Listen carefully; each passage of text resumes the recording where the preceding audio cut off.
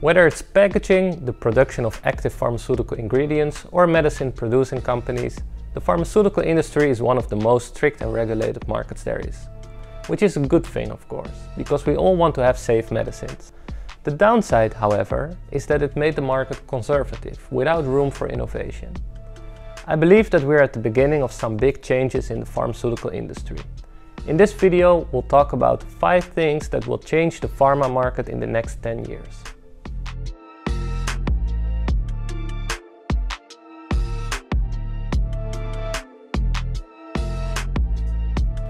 If you don't know me yet, my name is Amar and I'm one of the founders and CEO of Pharmaoffer, an online B2B marketplace where API buyers can find qualified suppliers. We saw a huge difference in the attitude of pharma companies 4 years ago when we started our company, compared with the last 2 years. I'm sure it will continue. So, here we go. Number 1. Culture.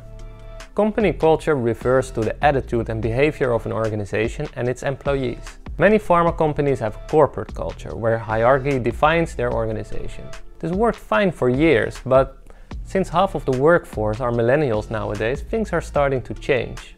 Your company culture is the most important part of convincing new talent to choose for your company.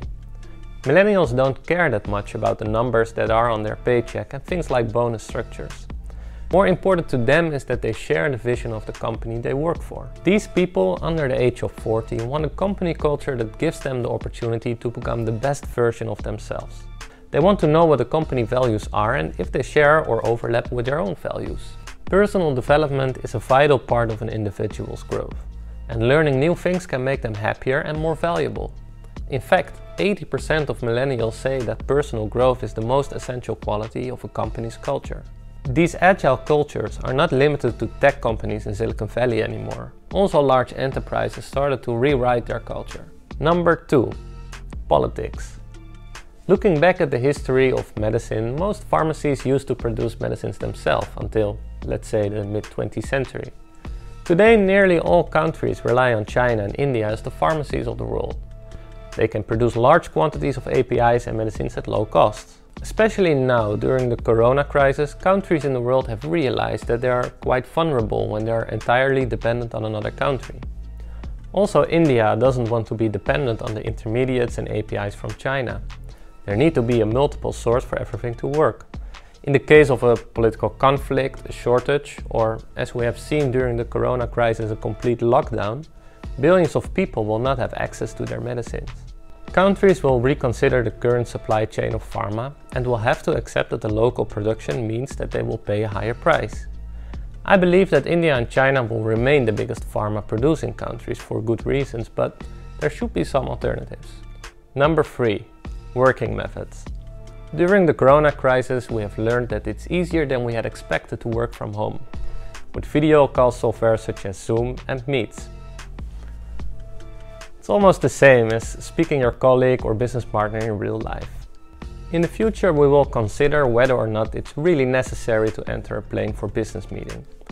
Besides these video conference tools, there is a lot of software to work more efficiently, like Google Drive, Slack, Trello. These tools have already proven to make work more efficient and exciting to other markets. The pharma market surely will also benefit from these tools. Number 4. Marketing. Booking a taxi, watching a movie or listening to music, the way we're doing it now is entirely different compared to 15 years ago. The digital revolution has changed nearly all markets worldwide. It brought a ton of benefits to you and myself. Companies who saw change early have benefited a lot from the internet, while others, well, probably you know the story. Until now, pharma companies have always focused on sales, exhibitions, advertising and their distribution network. Current managers started to take online marketing serious and have caught up on their online visibility. Most of these people have used digital technology from a young age and feel at home on the internet. The future of pharma is digital, and companies will invest to reach their audience online. We made a video about how to digitize your API business. We'll put a link in the description of this video. Finally, number 5. Sustainability. As everyone is becoming more aware of their ecological footprint, the pharma market will be challenged to reduce its pollution. The production of pharmaceutical products has a negative impact on the natural environment. Specifically, water pollution is harmful to animals and humans on a global scale. Chinese authorities have shut down raw material plants before, in order to tackle air pollution. Sustainability will play an essential role in the next couple of years in our industry.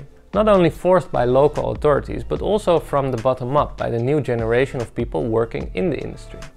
I'm curious what your opinion is on these topics.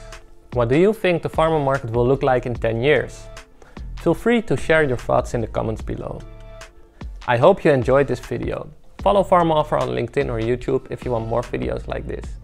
Enjoy the rest of your day. See you later.